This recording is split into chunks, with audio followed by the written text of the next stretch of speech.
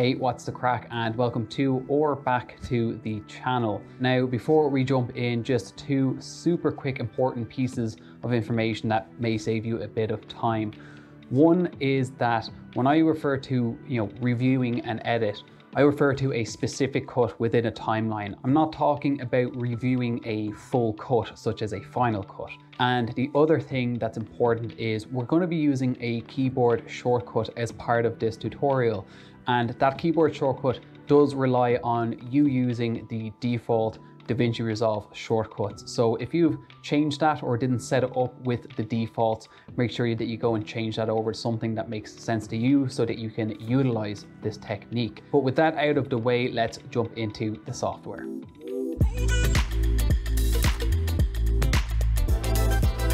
In this scenario, we're simply playing through our edit and we come across an edit that we want to review. So in this case, I want to review this edit right here between this clip and this clip, this cut right here between the two.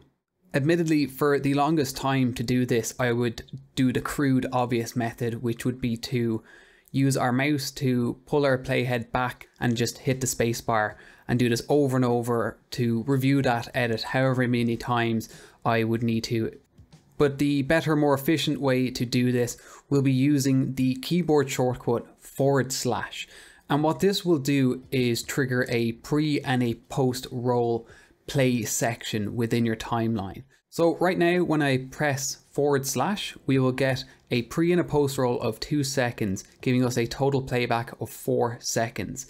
And that midpoint is going to be determined by wherever your playhead is. So I would recommend putting your playhead on the cut and then triggering this pre and post roll. And if you come up to just below your preview window and toggle that little loop icon, when you trigger this pre and post roll playback, it will loop that section of 4 seconds for you. Now, as I just mentioned, I currently have this set up to do a playback of 2 seconds pre-roll, 2 seconds post-roll. So how do we change that?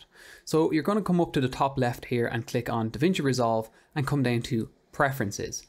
You'll then come over to Users and then down to the Edit tab. And then within here, you'll scroll down and you'll see you have this pre-roll time and post-roll time option.